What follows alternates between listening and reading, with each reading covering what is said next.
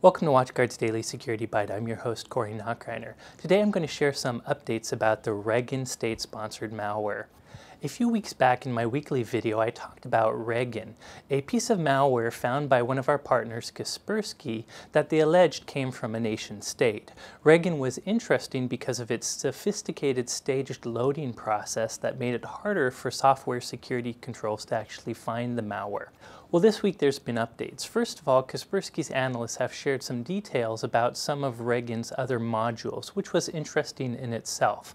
But more importantly, during the week, a publication called Der Spiegel actually shared one of the malware samples called QWERTY from the NSA leaks that came from Edward Snowden. QWERTY's analysts compared QWERTY to some of Regin's modules and they found shared code. So this kind of proves that Regin seems to be coming from Western nation states, specifically the Five Eyes, which is the US, the UK, New Zealand, Canada, and Australia.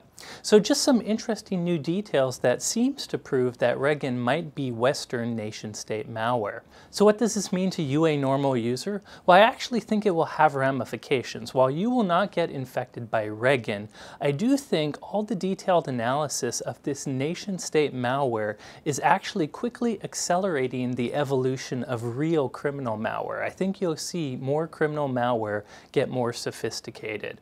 So you really need better solutions to catch zero-day malware. Anyways, that's it for today. Thanks for watching.